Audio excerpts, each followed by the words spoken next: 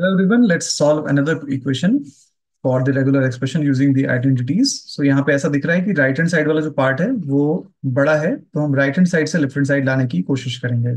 So the right hand side part contains epsilon plus 1 star, then 0 1 1 and its closure, and then after this 1 star and 0 1 1 its closure, followed by the closure of everything. Now, if you see one thing, that this part and this part is same.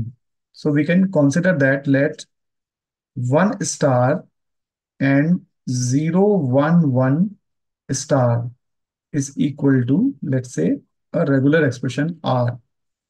So we can rewrite the right hand side part as epsilon plus R and R star. Meaning of this is epsilon plus R positive closure.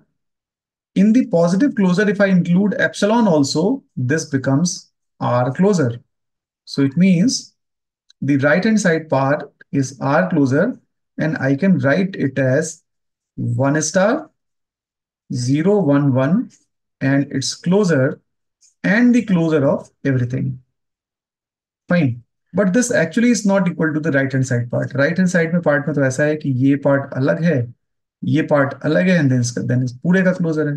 तो हमारे पास एक identity है, वो ये कहता है कि R plus S का complete closure this is equals to R closer and S closer and then it's complete closure.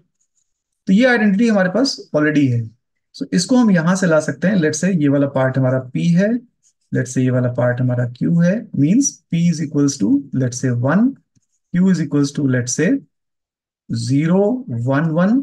So हम कह सकते हैं कि this quantity looks like as P star and Q star and its closure, which can be written as P plus Q and the entire closure. अब यहाँ पे P की value आप रख दीजिए 1 और Q की वैल्यू रख दीजिए 0 1 1 and its closure. So this is same as what is written on the left hand side. Hence we can say that we have proved the given equation of regular expressions. So thanks for watching this video. I think that you have got an insight that how can this kind of the problems be solved.